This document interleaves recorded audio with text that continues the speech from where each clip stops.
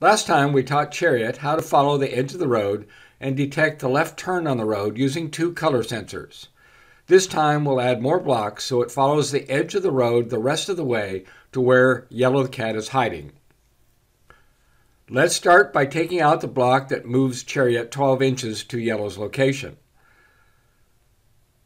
Like we did for the first part of the road, we'll use a repeat until block, but what should we use for the until condition? In other words, when should the repeat stop repeating? We want to stop following the road when Chariot reaches the box where Yellow is hiding. Let's use the distance that Chariot needs to go to decide when to stop repeating. Let's measure how far that is. It's 28 centimeters. So how will Chariot know when it's gone that far while it's following the edge of the road? It turns out that the motors keep track of how far they turn in degrees, but that's not the same as centimeters. But we know that Chariot's wheels are 17.5 centimeters around. Let's do some math. 28 centimeters divided by 17.5 is 1.6, which is the number of times we need Chariot's motor axles to turn. How many degrees is that? Each full turn is 360 degrees, so we can multiply by 360 to get the total number of degrees that we want the wheels to turn. 1.6 times 360 degrees is 576 degrees. The block we need to measure the relative position of the motor is hidden in a special menu called More Motors. Let's add this menu by clicking on the small icon in the lower left corner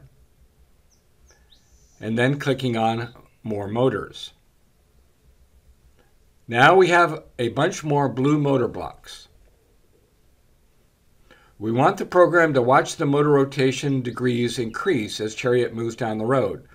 For complicated reasons, the left motor's relative position will actually decrease as the robot moves forward, while the right motor's position will increase. So let's use the right motor by selecting port D, because that's where the right motor is plugged in.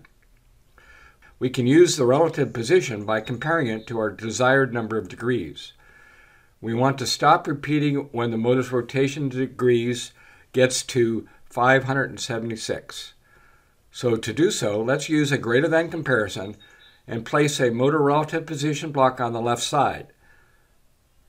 Then let's use the fact that 576 is 1 unit greater than 575 and change the right side of the greater than comparison to 575. Remember that we're using relative position, so we need the relative position to start at 0 before the repeat until. Fortunately, there's a block that will do that for us. Let's place it just before where the program starts the repeat until. Now we need to add an if-then-else block to the repeat until so we can do different things based on what the color sensor sees. The if condition should be the same as we used in the last episode, whether the color sensor sees less than 60% reflected light. This time we'll be using the color sensor on the left side, so port A is correct. Because Chariot will be following the left edge of the road, the then part should turn slightly left to get back to the left edge of the road. The else part should move slightly right to get back to the edge of the road. Let's save our improved program and then read the new part.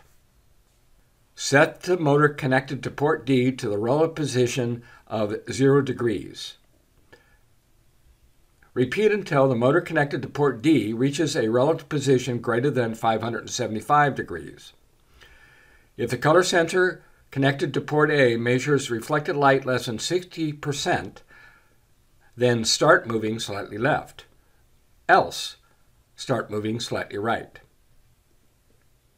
Let's see what happens.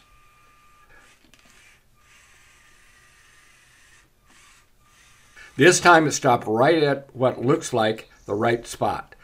Let's reconnect the rest of the blocks and run the program again.